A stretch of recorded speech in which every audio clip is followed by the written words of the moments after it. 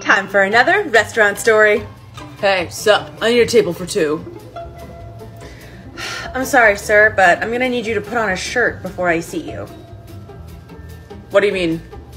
It means that you need to be fully clothed before I seat you. No shoes, no shirt, no service. That's not a thing.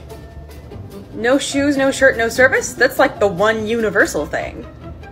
But we're going right out onto the beach, like right after this. The nearest beach is 45 minutes away, sir.